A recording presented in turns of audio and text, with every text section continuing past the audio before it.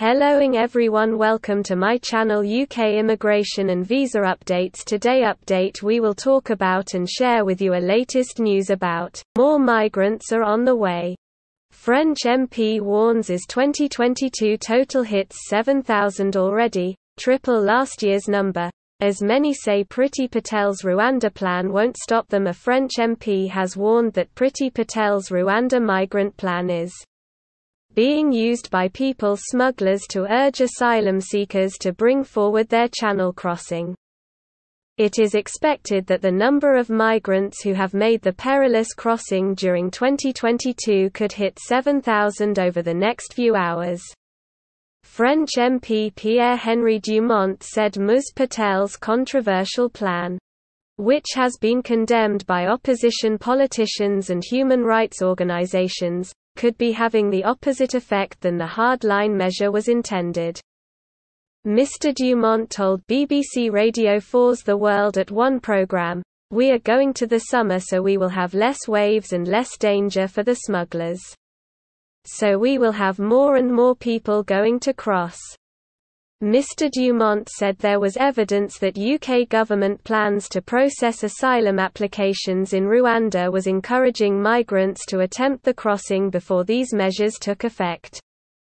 "From what I heard from the migrants, it seems that the news of the new legislation in the UK with Rwanda gives the smugglers the availability of new commercial arguments, to the migrants to urge them to cross quickly for them not to be sent away because of this new legislation."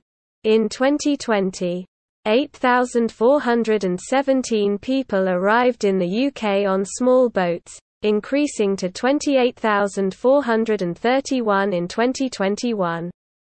Between January and the end of April 2020, 1,023 migrants had crossed the Channel. In 2021, that figure had increased to 2,116, while provisional figures for 2022 suggest more than 6,600 people have arrived on the south. The first 5 months of 2022 have seen last year's number of arrivals triple, as asylum seekers continue to arrive on British shores. Adamant that Priti Patel's plan to send them to Rwanda won't stop them. Dozens of those making the perilous journey from Calais and Dunkirk told the Care for Calais charity that they were still prepared to take their chances. "I'm willing to risk it," said one. "Everyone is scared in the camp, but I don't think it will affect them. The decision to cross the Channel, it takes the number to have been intercepted so far to 6,947 this year in 211 incidents. While last year a total of 28,526 migrants crossed the Channel in 2021, significantly higher than the 8,410 who arrived in 2020. The recent stoppage in crossings was being hailed by some Tories as an early victory for Home Secretary Priti Patel's much-publicised new scheme. But Mr. Farage said last week the lull was instead the result of the weather conditions, warning there would be an influx once again as the seas became calmer.